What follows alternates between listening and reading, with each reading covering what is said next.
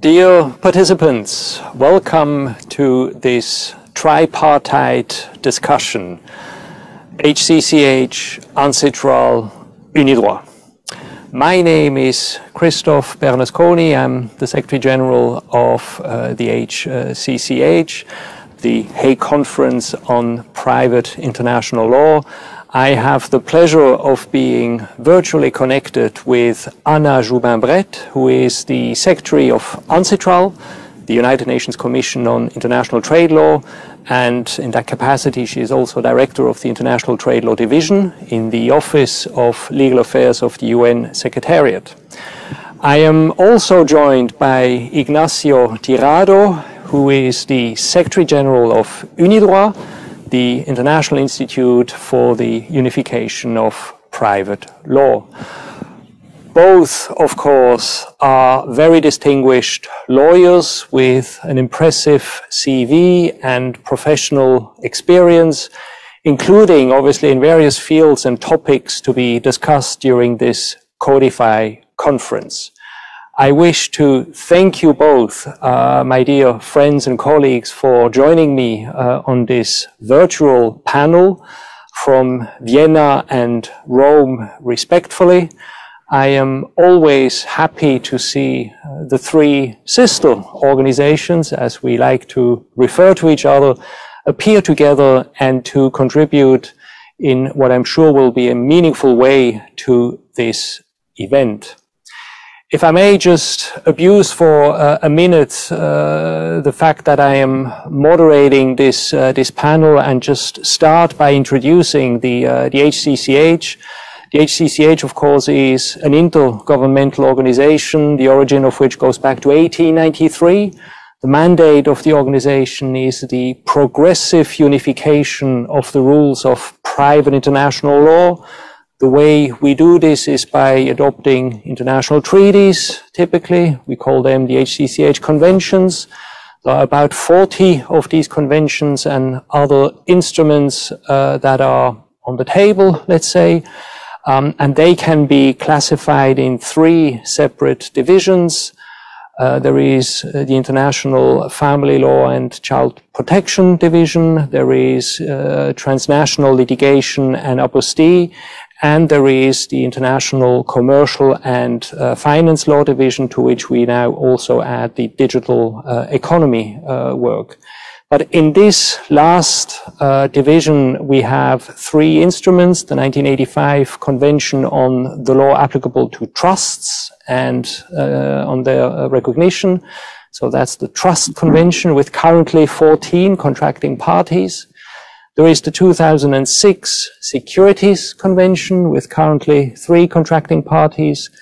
And there are the 2015 Choice of Law Principles, the HCCH's only soft law instrument so far. But I guess it's fair to say that our work in this field, in the commercial and digital and finance law area, is less visible, less developed than in comparison to, say, the international family law or transnational litigation field in the apostille, where the relevant figures are quite different indeed.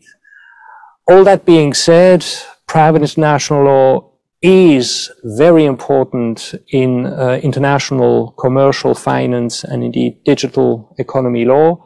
And we think, therefore, that it is very important that we, the HCCH, explore further work in this field, which would respond to real practical needs. And more on this a little later, but before doing so, I would like to pass the floor to my dear colleagues, Anna and Ignacio, to briefly introduce the mandates of their respective organization. And if you don't mind, Anna, I'll give you the floor first, please. Thank you very much. Thank you very much, Christophe, for this invitation to join this session. And it's a great pleasure to greet everyone from Vienna. We are the babies, I think, in this group of organizations, as we've only been set up in 1967. But we're also the big ones in the sense that we're part of the United Nations, and we are one of the two legislative bodies of the United Nations General Assembly. One is the International Law Commission that traditionally develops public international law, and we are the ones developing international trade law. And in our mandate, quite similar to the one of the two other organizations in this panel, we're working on harmonization. We're not working on unification, we're working on harmonization and modernization of the law of international trade. And this encompasses a very broad range of areas for our work. We are working in dispute resolution. That was the initial stage of UNCITRAL's creation, was followed the New York Convention, and the adoption of the New York Convention then gave rise to further harmonization of international trade law. We're working, as I said, in dispute resolution. We have a complete framework on arbitration and a recently completed framework on mediation, always starting with a convention at the top and then going down through model laws and then rules and model provisions and then notes by the secretariats on how to use and to apply the different rules, conventions, and model laws. We have also been working for many, many years now in electronic commerce, what seemed to be very forward-looking some 20 years ago when we started working on electronic signatures. And since then, we have developed a quite comprehensive framework on electronic commerce. And this work is now moving into the digital trade and digital economy area, as Christophe mentioned, with a first model law that has been adopted by the Commission in July of this year on digital identity management and trust services, which is, I would say, the bottom line or the fundamentals for establishing digital trade. And we have various other areas of work. One is insolvency, which has been in UNCITRAL's mandate again since many, many years, secure transactions, payments, trade finance, transport. We've just completed and will present to the General Assembly of the United Nations in December a convention on the judicial sale of ships. And of course, anything to do with, and a special program that I always like to highlight, which is on MSMEs and the way all these frameworks on international trade law actually apply and work for the very small companies that form the fabric of most of the economies of UNCITRAL's membership and of the United Nations membership, of course. Thank you very much, Anna, for this very helpful and comprehensive introduction of the mandate of UNCITRAL. It was, of course, very important to have UNCITRAL on board for this conference. Doesn't make a lot of sense to talk about commercial law and digital economy law and finance law without the presence of UNCITRAL. So thank you very much indeed. And the same can be said about UNIDROIT. And it gives me now the pleasure to ask Ignacio to present the mandate of UNIDROIT and its work in this field. Over to you. Thank you very much, Christophe. And thank you very much to the HCCH for inviting us to participate. It's a pleasure to share time with you and with Anna and to get our three organizations together once again. We are indeed quite old as well. It was UNIDROIT was founded in 1926 in the context of the League of Nations, which was that beautiful social experiment which was tried in between wars, but unfortunately didn't go that far. we are a little bit, although we resist, the middle child, aren't we? With The Hague as the oldest, UNCITRAL as the youngest child, and the middle child always tries to get attention of the others, and that's our permanent struggle.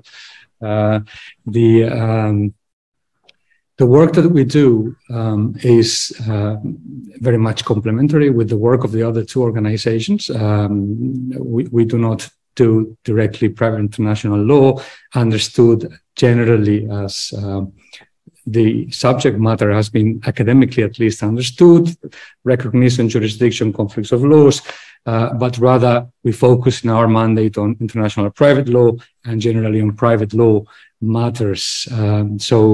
Although the core of our activities has always been on the commercial side, the truth is that it's not necessarily so, and we do have worked for many years, especially in the initial decades, on matters which concern private law strictly, including also family law, cultural property, and matters which are not strictly commercial, if you will indulge me. The work that we are conducting and have conducted and purport to conduct in the future concerning commercial law and financial law and digital law generally, which is, I think, the purpose of our colloquium today, is the following, and I'll try to summarize very briefly. We have done a lot of work on secure transactions and generally on access to credit. One of our signature instruments is the Cape Town Convention on International Interest in Mobile Equipment, which has right now recently become, or is about to become, 21 years old.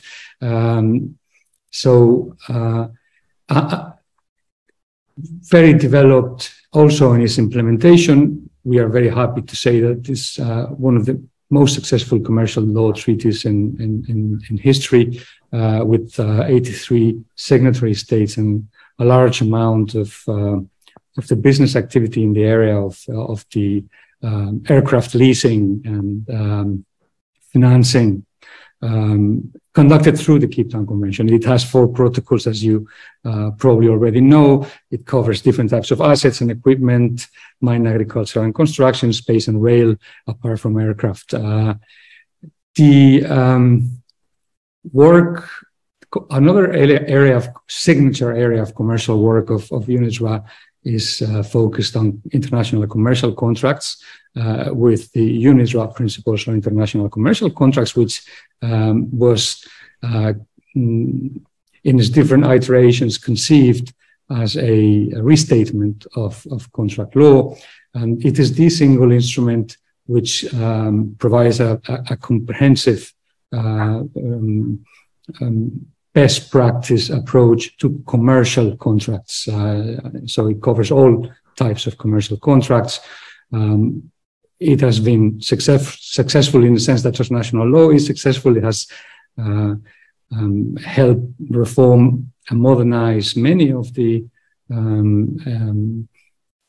most important legal frameworks in commercial contracts around the world in the different geographic areas. This is very much in the general mandate of our organization, which concerns harmonization and uniformization of private law generally.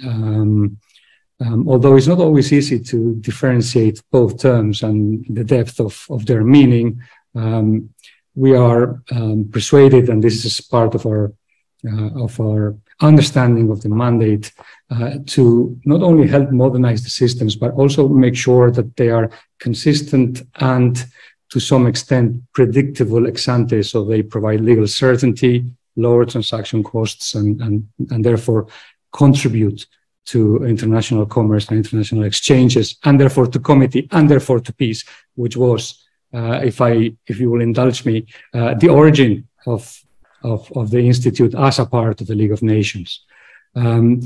In the area of access to credit, always working very closely with and following and building upon the work of UNCITRAL, we're now in the process of finalizing a model law on factoring, which is complementary to the legal guidance secure transactions of UNCITRAL. Together, jointly with UNCITRAL, a model law on warehouse receipts. All of those are, let's say we can put them in one pack or package of instruments. Older instruments of ours concern international factoring and leasing and other instruments of the type. As to financial law, more strictly, an area which always is placed in the contours of regulation at some point, and therefore is always more difficult to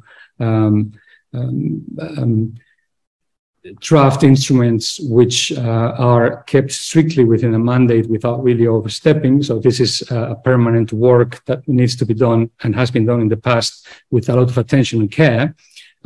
Is our work, for example, on the Geneva Securities Convention or intermediated securities, the work we've done on closeout netting, principles on closeout netting, and more currently the work we're doing on bank liquidation, which are focused on small banks together with the Bank of International Settlements. They do the regulatory part and we do the private law part. And so that's how we share the work. And then perhaps the most directly linked type of work with the topic that of relevance today is our work on digital assets and private law, which provides an analysis of the private law aspects of digital assets. So this is, and I apologize for taking too long, a little bit of an overview of the mandate and how that mandate applies to the areas of commercial law and financial law. Over to you, Christophe. Thanks. Thank you very much also, Ignacio, for this very helpful presentation, introduction to the work of UNIDROIT in this field. I have only referred to our three instruments in the field of the commercial, digital and finance law division without mentioning other instruments, in particular in the transnational litigation field of our work, which may indeed, of course, also be relevant in what we are going to discuss throughout this week. I'm thinking in particular about our newest instrument, the Judgments Convention, the 2019 Judgments Convention on the recognition and enforcement of foreign judgments in civil or commercial matters. Those of you who follow the news relating to the HCCH will have noticed that last week we had a major event in that the European Union and Ukraine deposited their instruments of ratification and accession respectively, which means that this important convention, which I like to refer to as a game changer, is going to enter into force in the course of next year, September 2023. There is, of course, also the Choice of Court Convention of 2005, which again may also be relevant in our discussions throughout this week, which is a convention which basically ensures the effectiveness of exclusive choice of court agreements as envisaged by parties to a commercial transaction. But as I was alluding to in my general introduction, I think there is more work to be done for the HCCH, and particularly in the digital economy field, and that is the reason why our governing body, the Council on General Affairs and Policy, CGAP as we call it, has in fact invited the Permanent Bureau to take up work in this area as well. I quote from this year's CGAP meeting that the HCCH members noted the report on the private international law implications of the digital economy, as well as the results of the questionnaire on the topics relating to the digital economy that are of interest to the members. And the members acknowledged the importance of the subject to the HCCH, and therefore mandated the PB to continue to A, monitor developments with respect to the digital economy, B, study the topic with a view to identifying private international law issues for potential future work, including through discussions at the CODIFI conference, what we are presently doing, and C, work with other organizations in the field, such as UNCITRAL and UNIDROIT, which we are also doing as we speak. But you see that there is an explicit reference to the cooperation with UNCITRAL and UNIDROIT in our CGAP conclusions, and D, then report to CGAP at its 2023 meeting. Voila, so this is the stage as set by our members for further work in this field. At the request of the HCCH member states, therefore, the Permanent Bureau launched CODIFI to jumpstart the conversation on commercial, digital, and financial matters. What are the most important trends? What are the cross-border legal issues? And how can the HCCH provide solutions in this field? The Permanent Bureau has brought together experts to present on a wide range of subjects.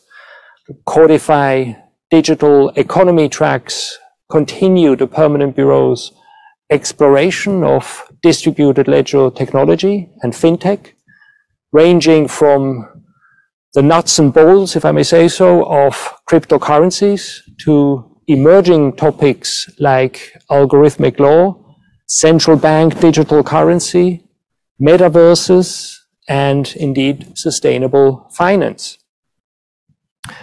On the other side of the CODIFI coin, and yes, the pun is intended, the Permanent Bureau has created an opportunity to consider and promote the HCCH principles on choice of law, as well as the HCCH Securities and Trusts Conventions that I mentioned before, each with their own discussion track, which serve as, dare I say, a sort of a de facto special commission to assess their operation and chart out a course for the future. The Permanent Bureau has also been mandated to work, as I said, with organizations such as our sisters, UNCITRAL and UNIDROIT. And I'm, of course, as I said, particularly pleased today to have the heads of these two organizations with whom we work very closely to discuss the work that is undergoing and planned for our three organizations in regard to digital economy. Tripartite cooperation and coordination has, as a matter of fact, always been an important aspect of our work and efforts. Not only do the three secretariats follow each other's work by attending the respective meetings of the organizations, including the experts meetings, but also the council meetings or the equivalent of the council meetings.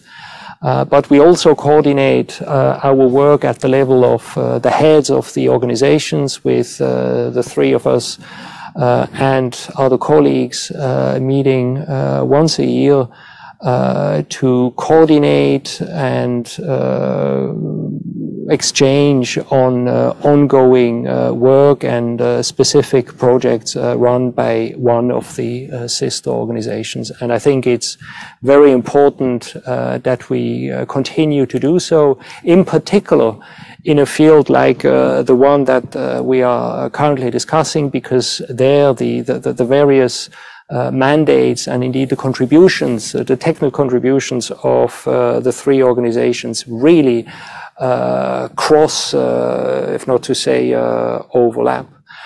For example, what we at the HCCH do is we follow the work of UNCITRAL on e-commerce, as mentioned by Anna, very important work that has been ongoing for quite some time, and we have to salute the vision of UNCITRAL in this field. We also observe the very advanced work done by UNIDROIT's working group on digital assets and private law, very important work indeed. We also follow the joint project on taxonomy being undertaken, and we hope to build on the excellent work that both sister organizations have done so far in their respective fields. So again, I have to stress that whatever we do here at the HCCH will not be to reinvent the wheel and redo work that has been done in other organizations, but to build on the work that has been developed and see what added value the work of the HCCH could contribute. The nature of the digital sector is such that there is always, from our perspective, a private international law aspect to transactions, disputes, and dealings in the field. Whether party autonomy can be properly put in place, what limits there are, can or should be on party autonomy, which I think is a crucial principle in this field. Questions of what is the applicable law, how the forum is chosen, and how decisions are recognized and enforced. And again, there, some of our previous work may indeed help us to advance these discussions further. But these are questions that will keep arising in the context of the digital space. Maybe on that I can turn back to my colleagues and invite you, ask you, what do you think about this coordination aspect? I guess the nature of the topic is such that there is indeed room and space for the three of us to cooperate and exchange. What do you think? Maybe Ignacio first this time. Sorry, sure. Thanks. Thanks, Christophe, for your very balanced and excellent introduction. Indeed, this is an area where defining the contours is very difficult. And indeed, it is an area where there is always a jurisdiction, but especially a applicable law question envisaged. That is absolutely true. The coordination with The Hague and the participation of The Hague in these projects, I obviously speak for my organization, is absolutely key and paramount, since we acknowledge the primacy of the Hague Conference as the main experts on private international law matters, of course. So, concerning how the digital assets, or so excuse me, I'm talking about always talking about the thing that we're doing, technology and technology matters in the law affect the work that we do, and therefore the need to coordinate. I think we should perhaps first make a difference between two streams of work. One of them would be the need that we have indeed identified, and probably the same happens to both of you, concerning the update and adjustment of our existing instruments in the light of the new technologies. Therefore, you revise your own texts because new technologies so require, and this would affect pretty much any type of instrument in the past, from contract law to secure transactions to any other type, really. And we are in the process of looking back to our own instruments and trying to see how new technologies work in this sense, and what we can do to update them. And it's not an easy job, it's quite demanding actually. And in this type of work, we are on our own in a way, you know, since you are updating your own work. Of course, one always has to be aware of what's there, not only for its own documents and instruments, but for those of the others, the existing standards. But it's mostly a lonely work.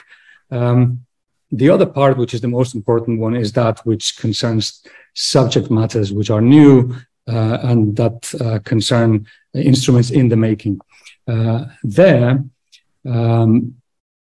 I think what we need to do is make sure that information flows adequately, that participation of each other in the discussions of the others is streamlined and to the extent possible in light of resources intense,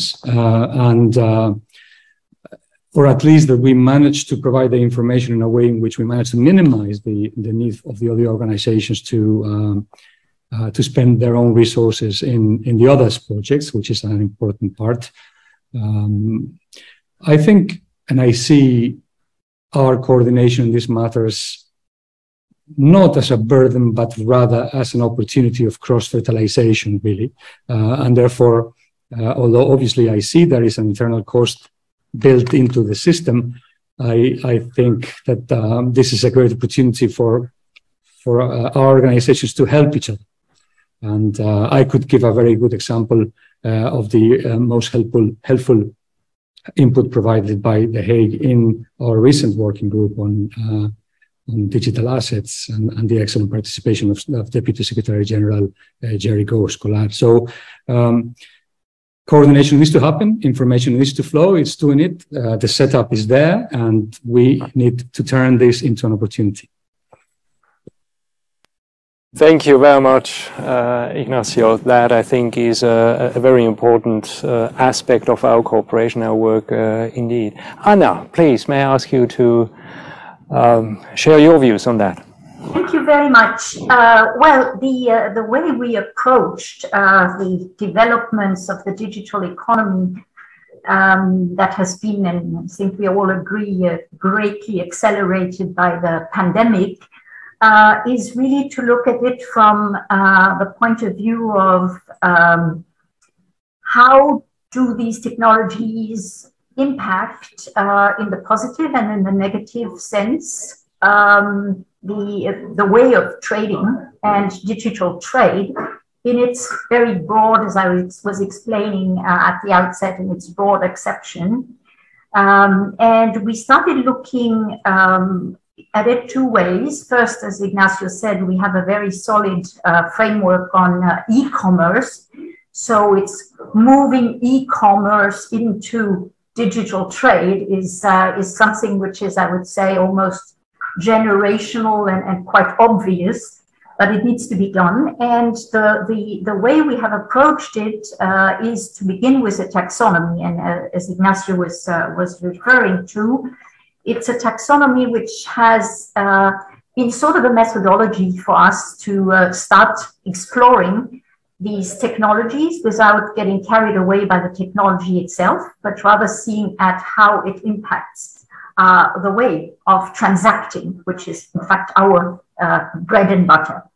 We've looked at indeed digital ledger, distributed ledger technology. We've looked at data transactions, at artificial intelligence in contracting, at digital assets, at the platform economy. And we've done that together with UNIDROIT. And after this exploratory phase, the two organizations sort of picked and chose and put forward to their membership, because that's something I'm going to come back to at a later stage, put forward to the membership the areas where they thought there was relevance with previous work or ongoing work, as was the case for us with identity management and trust services. We also added to that, of course, this being an area of UNCITRAL's turf, dispute resolution. We also started a project which is a separate project, which is also which also has this exploratory dimension to it. It's the stock taking on dispute resolution in the digital economy, which is something that we can also talk to you again after we've explained all of this. So what did the Commission pick? The Commission picked two topics and asked us to look into a third one. One is to start working on artificial intelligence in contracting, and that is what the working group at its next session, beginning of October, is going to do. And the second project is on data transactions. Our approach to the digital economy was very much based on the analysis by our colleagues from UNCTAD that identified two pillars to the digital economy. One is the data economy, the other one is the platform economy. So what we want is to have a foot in each of these two pillars. So we're working on data transactions. We've started preparing our working papers, and the working group will look at it in the spring session. And for AI and contracts, it's now in front of the forthcoming working group. And then there's a third element that we put forward to the Commission at this session, which is to work on, and that is very relevant to the work you were mentioning, to work on what we call the main issues of DLT contracting. In the sense, in taking the same approach as we did with the main issues in cloud contracting, which is text that was prepared by the Secretariat and later on endorsed by the working group and by the Commission. And so we're going to carry out a similar kind of, main legal issues in contracting when DLT is involved. And that is, of course, going to draw on your expertise. But what I wanted to really say is that in terms of coordination, there is a lot that we can do, of course. And as you mentioned, Christophe, we have this dialogue or this trialogue that we carry out regularly. But I think it's also very important to highlight the role of the member states, because at the end of the day, the bosses are not us, but the member states.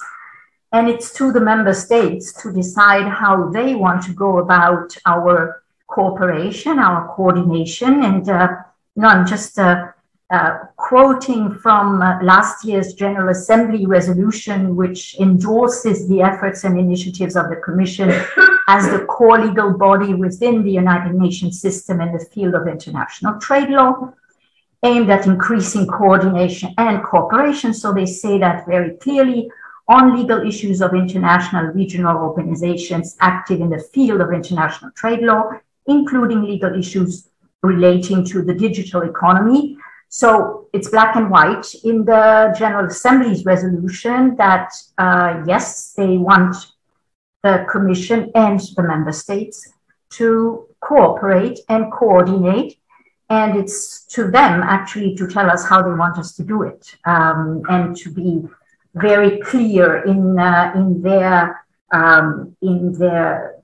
way they ask us to work together, because working together is something we have in our DNA. It's part of our Secretariat's role, but there's not much more we can do than what our member states tell us to do. So that's really something that I've come to realize in various instances where, at the end of the day, we have to get back to the bosses and say, look, how do you want us to work together? Thank you very much to both of you. I can only echo the essence of your comments about the importance of this coordination and the cooperation. We have discussed this various times as part of our tripartite coordination. I think one of the challenges is to see how best this joint work and cooperation is to be reflected in the work program of each of our organizations. But you are, of course, absolutely right that the key there is the members' opinion and how to take this collective joint work forward. To me, for me, the takeaway is that the digital economy is a topic where the work of the three organizations, maybe more than any other topic, is converging. Each has received requests from their members to study and provide guidance on different aspects of the topic, and the coordination is important but also challenging. The landscape of the digital economy and DLT in particular continues to shift at surprising speed. It's hard for someone like me to follow these developments, I must say. But this rapid pace of development has raised important questions among our respective membership, academia, and also other observers. Indeed, the developments of the digital economy have been challenging the underpinnings of finance and trade, how society can be organized, a rather fundamental aspect of all of this, and even the fundamental characteristics of money, value, and art. You know, we look at all these things differently than just a few years ago. And these changes have entrenched proponents of DLT who see the changes as bold advancements over failed systems, but simultaneously have emboldened skeptics who have long warned about the risks of volatility in this field. So different forces are at work here. And of course, we have to take that into account. I believe our organizations, like many other observers, fall in between, expecting that in the middle to long term, there will be a refinement of DLT applications and practices. And this session is presented as the overarching session of CODIFI to underscore the commitment of HCCH, UNCITRAL, and UNIDROIT to cooperatively explore this intersection of technology, economics, and law.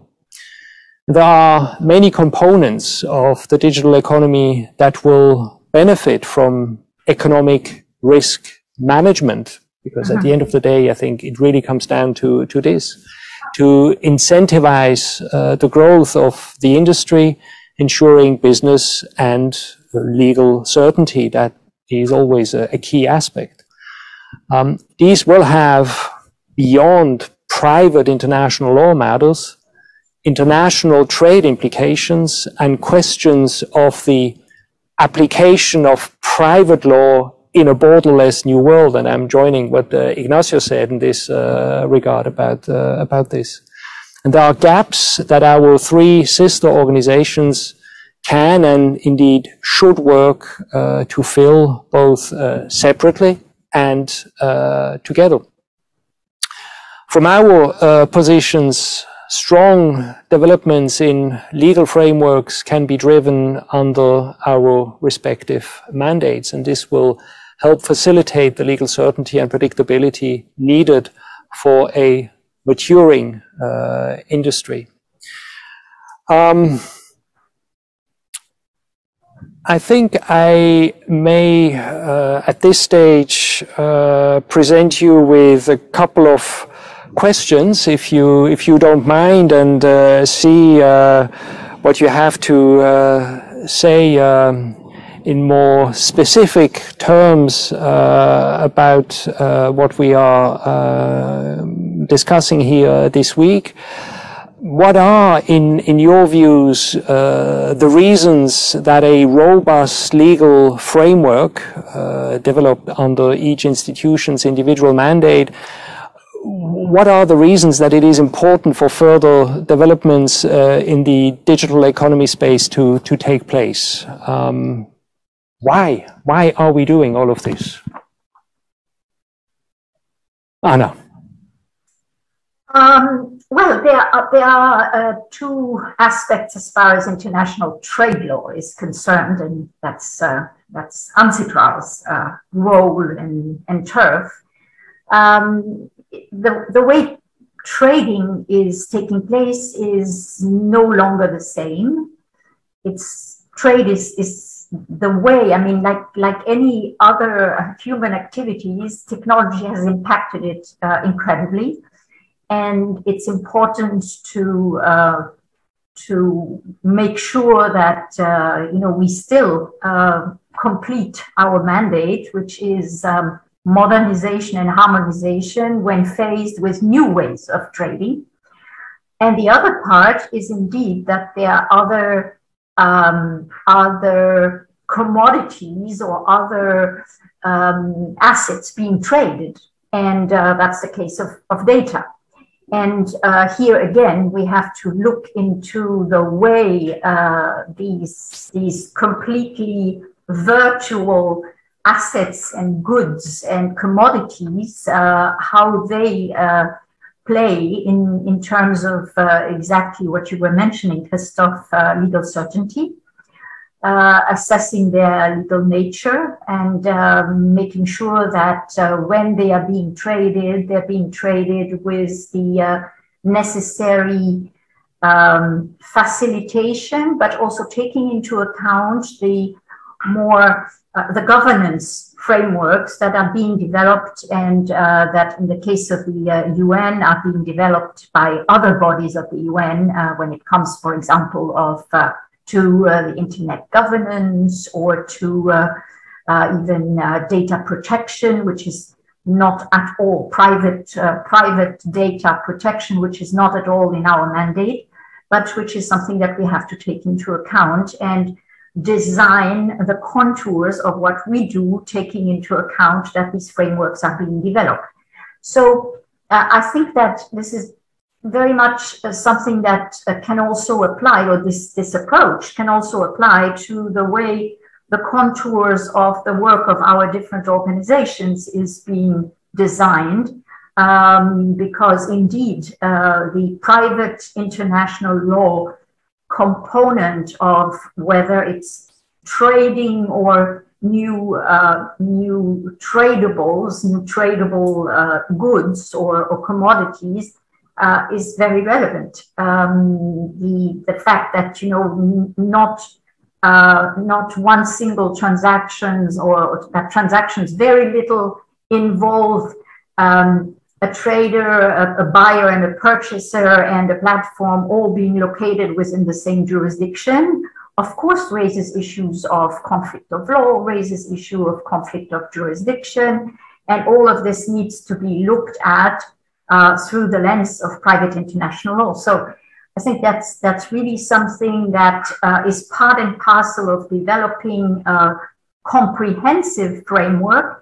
And what we are aiming at doing is to do the trade part of it, because that's our job, but without stepping on the toes of those who have a special mandate and expertise and experience in a private international law. So all of this, I see that feeding into our respective work in this area, as just as much as the work of other bodies in the UN feed or draw contours to what we are going to do. So, for example, we're going to work on data, but not on data governance, and certainly not on data privacy, and also not on data localization, which is an issue that is going to be looked at in the WTO. So that's the way I see our puzzles pieces fitting together when contributing to a broader framework. Thank you very much, Anna. Ignacio, why is a robust legal framework needed for further developments in this field?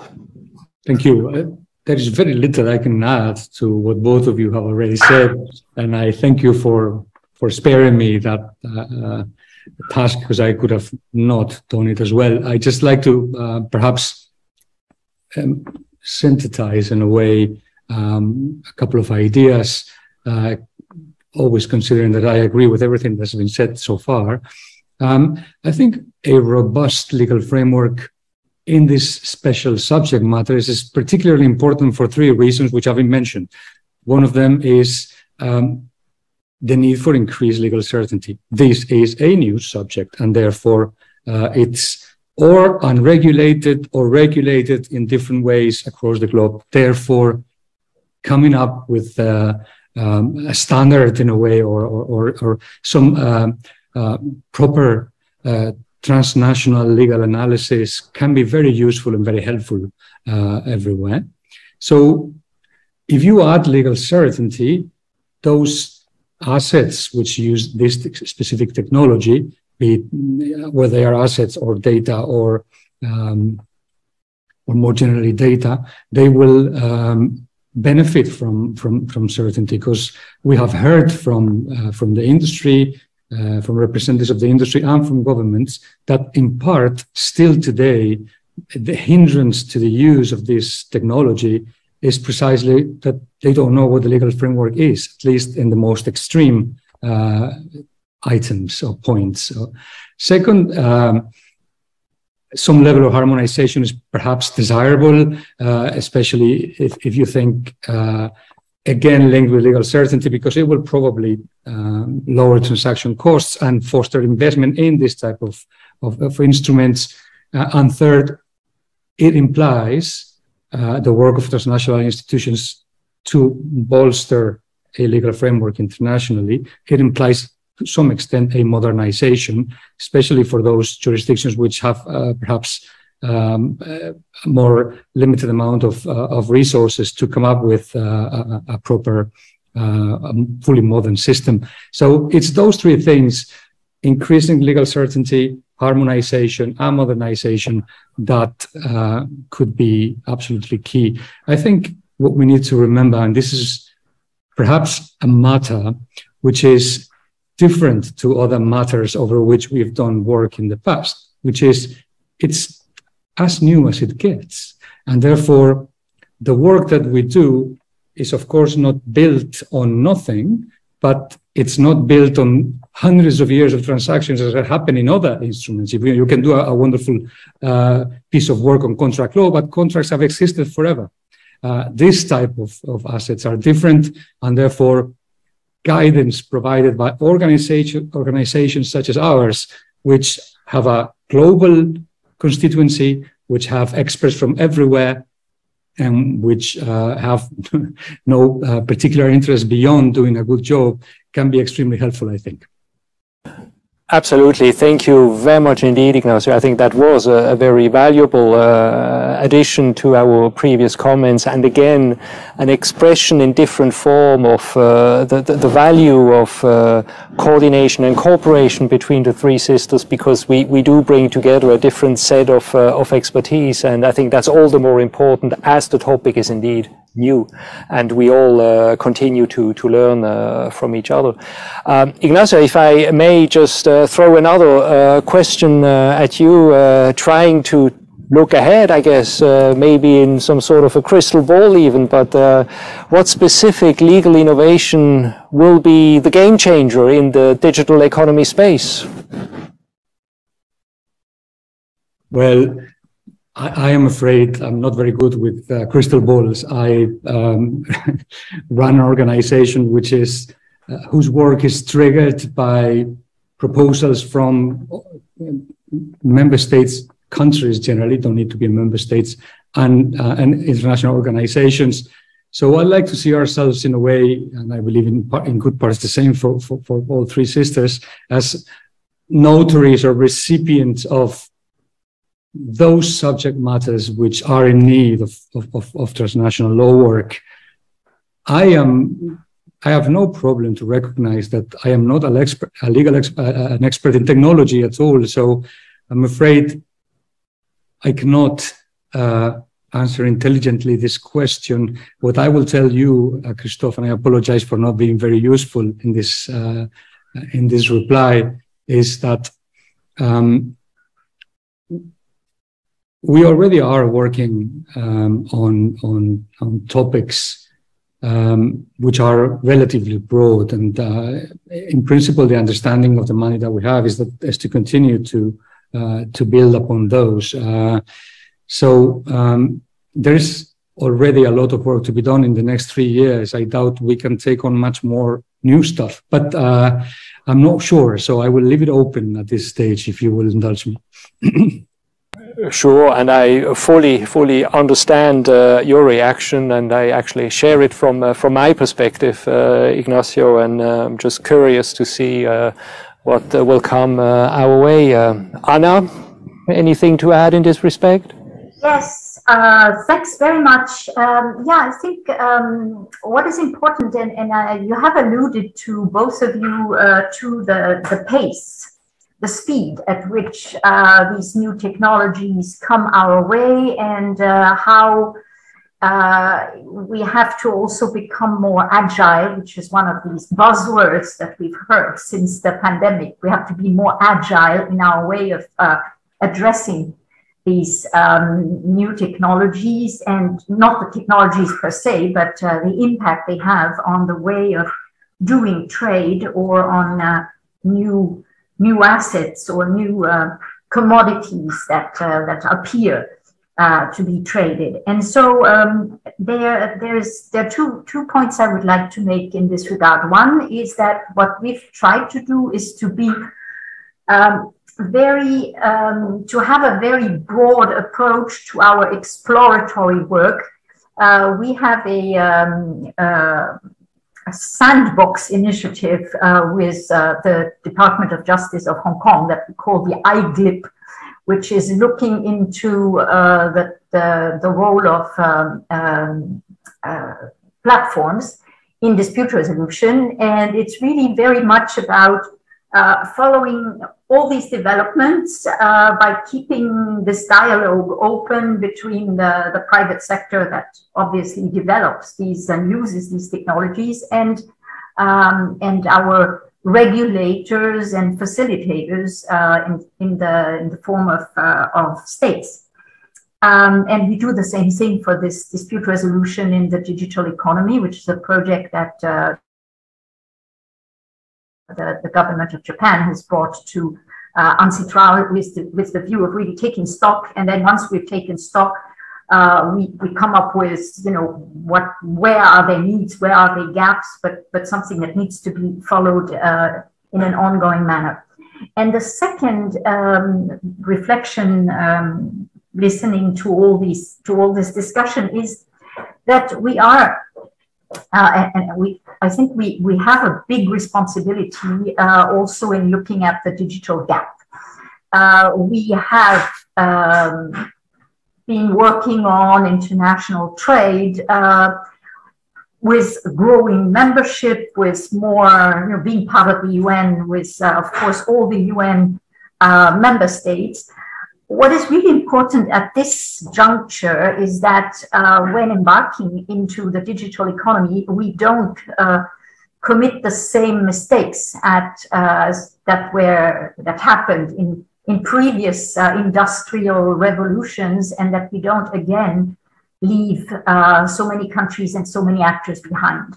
So that is really something that we put at the core of our exploratory work, is to look at how these technologies and what they bring, they can bring it to all, and how the challenges that come with these new technologies can be overcome also through the legal frameworks that we are working on and we're putting forward. So that is really, I would say, the red thread through one is to really be agile and try to see what's happening, and not, pick a subject and then say, okay, we're going to work on that for the next 10 years, because we cannot do that anymore. We don't have this luxury. And the second one is, while doing this, let's be as inclusive as we can. Let's make sure that, you know, as many countries as possible can participate, because at the end of the day, that's how we're going to be able to deliver something meaningful. Thank you very much, Anna. I think these were other very important words. I think what you said is indeed an important expression of meaningful universality and inclusiveness, and I think that's a strategic tenet that applies to all our organizations, and something that we really need to keep in mind. And I'm happy to say that Jerry and her team, who have developed the program of CODIFI, have taken that into account also, and there is a specific segment on sustainable and equitable finance and democratic access to finance access that is part of this program, and I think that makes it indeed very relevant also from that perspective. We are running out of time because this has been a very interesting and stimulating panel. To make it maybe just a bit more personal at the end with a final question, what are the developments that you are most excited about in this field? Anna first. Trading data. Data is really the oil of the 21st century. With you know, it's I'm plagiating what has been said again and again. And trading in data is what is going to allow everyone to embark into the digital economy. You need data to develop artificial intelligence. You need data to, you know, whatever you do, you need data nowadays. So it's really the commodity. So to me, trading in data is really the development that I'm most excited about. Thank you, Anna. Ignacio? Right, thanks. Well, one loves all their children equally, right? So there is really no preference. Whatever work we do and we will do will be our favorite in every moment. But if you will indulge me, I think I would take a slightly different approach. I think on the one hand, obviously, we are very excited about work on digital assets, but perhaps what I find from a technical standpoint fascinating and also quite complex is something which might seem less sexy on its face, which is understanding classic commercial, contract, and financial law in the light of new technologies, and how that is going to change the way we do business and the way we understand markets and the way we protect the stakeholders that participate in the markets. So rather than a new particular project, I think we're going to have to spend a lot of resources and a lot of brains will need to be put to understanding how things are changing in existing legal structures. So I think that's what's going to keep us busy, and I find it quite fascinating. Thank you very much, Ignacio. And on this almost philosophical note, if I may say, it gives me pleasure to thank both of you again wholeheartedly for having participated in this panel. I think it was a very meaningful way to kick off what is going to be an exciting, stimulating, and informative week. My personal takeaway is that this again just shows the importance of cooperation and coordination between the sisters, and we are on the right track to continue this meaningful cooperation. Thank you very much, and I wish you all a wonderful and exciting CODIFI week. Thank you. Thank you. Thank you very much. Likewise. Thank you, and an exciting CODIFI week to all.